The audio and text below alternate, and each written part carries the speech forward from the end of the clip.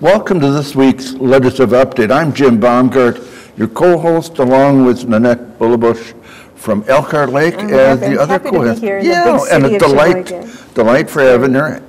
And then we have a wonderful guest here, the county clerk, John Dalton. And welcome, John. Thank you. Yeah, welcome to the program. Glad to be here. We had a week before we did a program, and we covered a lot of things about elections and some of your duties, and we'd like to cover a little bit more, but we'd like to get into the fall elections, which we didn't cover in the last election. But for those that were unavailable to watch the last program, why don't you let the people know how long you've been around as a county clerk, and anything else you want to let them know about yourself? Sure. Yeah. I've been county clerk since January of 2013, so I ran in 2012.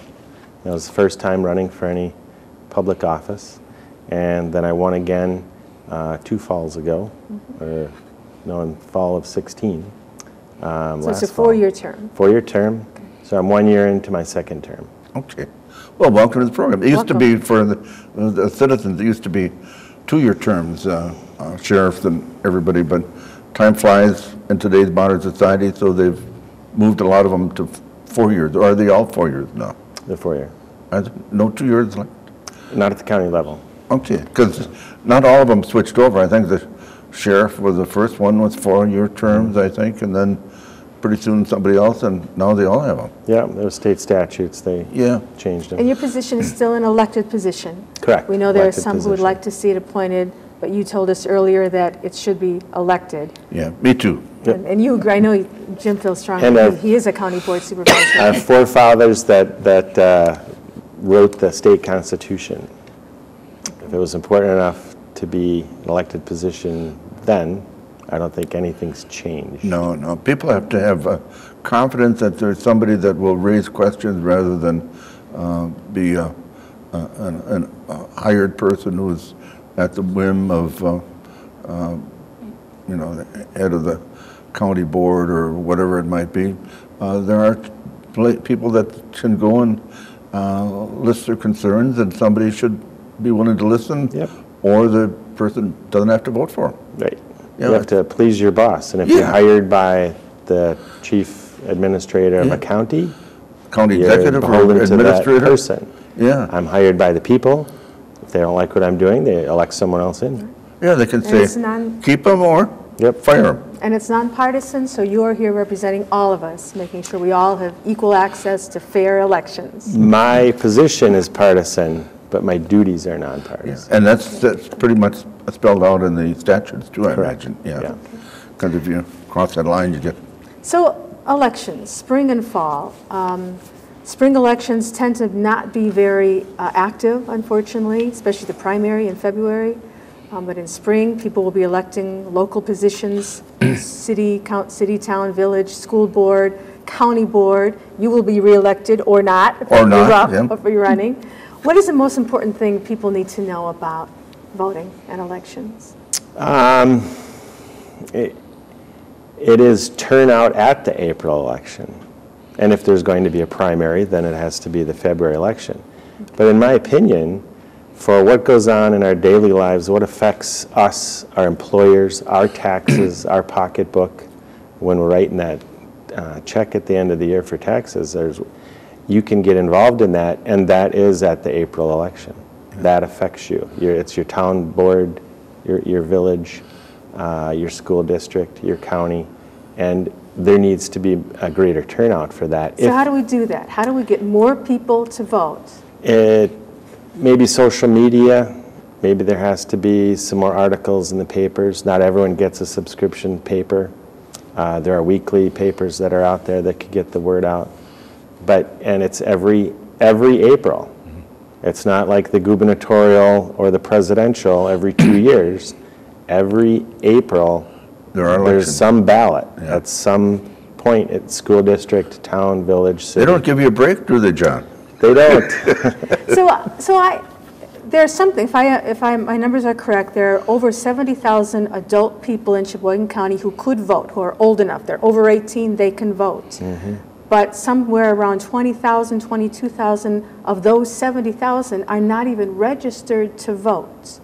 What is your office doing to encourage more people, to help people register to vote? When we work with couples on marriage applications, because our office does marriage applications, marriage licenses. When they come in, they're asking, are you registered to vote? Do you have a passport? Do you ask them? Yeah. Good. So that actually They generates... don't get the marriage license if they don't register to vote. We don't do that. But we don't... I knew that. All we have to do is guide them to their local municipality, because we don't register voters. We do often see them back for applying for passports, because we do that. But getting people just interested, it's unfortunate that the fall elections, gubernatorial or presidential, it gets a greater turnout, but some of those people only vote once in 4-year cycle. Presidential one, and sometimes... As you said, the local elections are so much, So- are even more important. But those 20,000 people, that really bothers me. Those are voices that aren't even close to being heard. And they are now, if they're listening, but Let's hope so.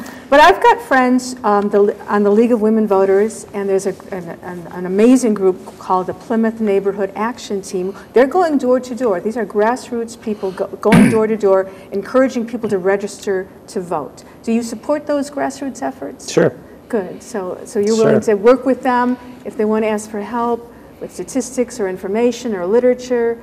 Because we had one, I think the League was in St. Vincent de Paul a couple of weeks ago. As people walk in to get Christmas things and clothes or food banks, that would seem to me that's a perfect way to get people to register to vote and to learn about how to do it. Sure. Anything else we can do to simplify it? Like same day, well, we do have same day registration. We have same-day registration. But you've said you oppose it. Why?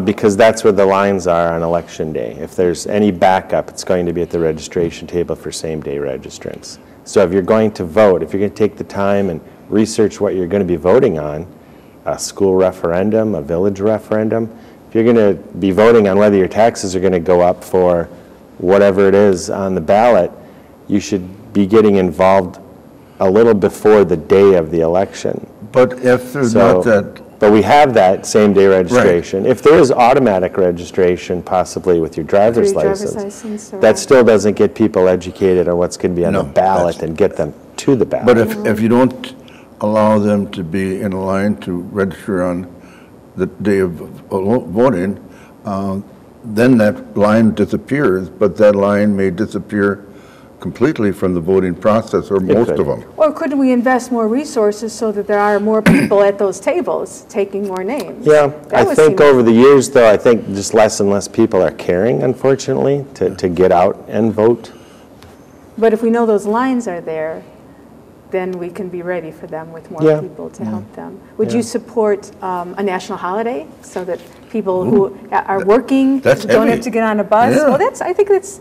A lot of people call for that. Many countries do that. Don't some countries actually require it? They may. Australia requires I don't think so. Being that the polls open for 13 hours and you can absentee vote, I think everyone's covered. You see Florida when they have these big lines that are 5 hours long, they're not doing something right, where we don't have those lines. I don't think in Wisconsin, do we? I haven't seen lines like that. Of course, I mean, Milwaukee will get Green Bay, Madison will get some lines, but not like what you see on the television. Maybe their state laws have it so their districts have more population. Oh, maybe. I don't know. And less voting places, maybe. Do you support efforts to just make it, to simplify? I did hear from a friend who tries to vote in her own town, a Sheboygan County township, and of course they have their own municipal rules, but she said it was pretty complicated. She tried to talk to the clerk and they referred it to the treasurer who didn't know anything, and then nobody answered her calls. And I know that you're not responsible for every municipality, but are there efforts in your office to at least streamline these processes and make sure all municipal officials are informed on these voting procedures? That comes on the election side, that comes from the Election Commission.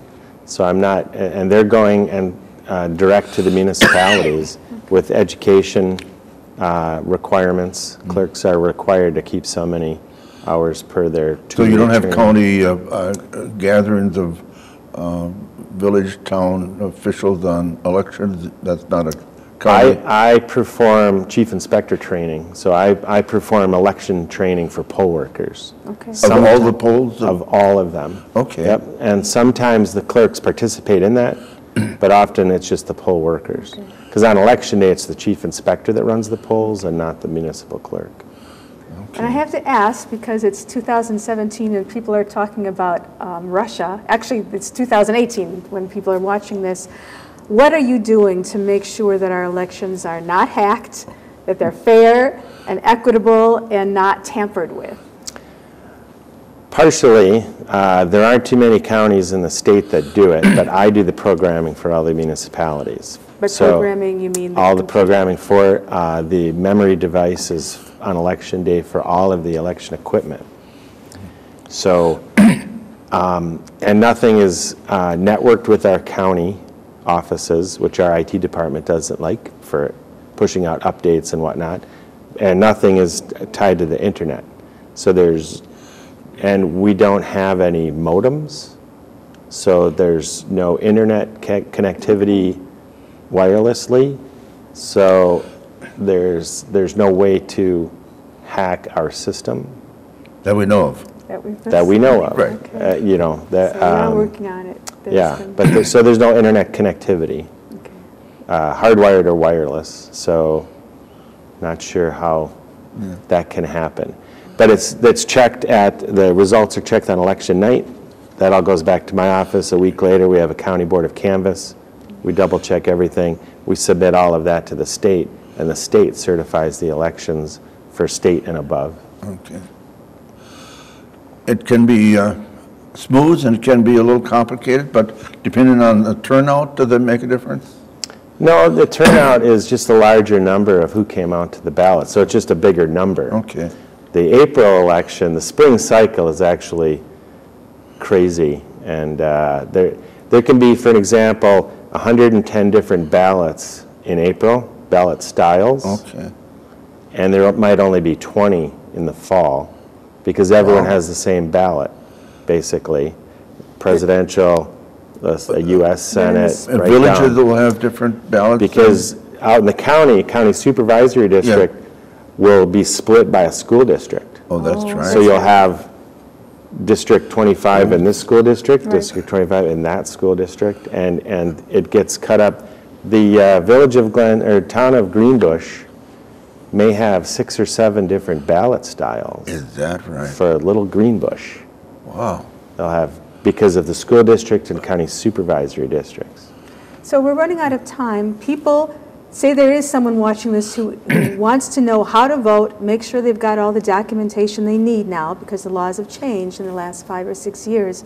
Where do they go for that information? But before we can get into that, John, we are running out of time, so they have to call John. Okay, just call that me all for right? information on how to vote. Go to MyVote. MyVote.wi.gov. Or call 920-459-3003. 3003. All right, I will remember Good that. memory. Thank you for all you do, John. Thank you very much. Thank you for having me. And thank you for coming. This has been Legislative Update. See you next week. Good. Okay. Well, Thank you, John.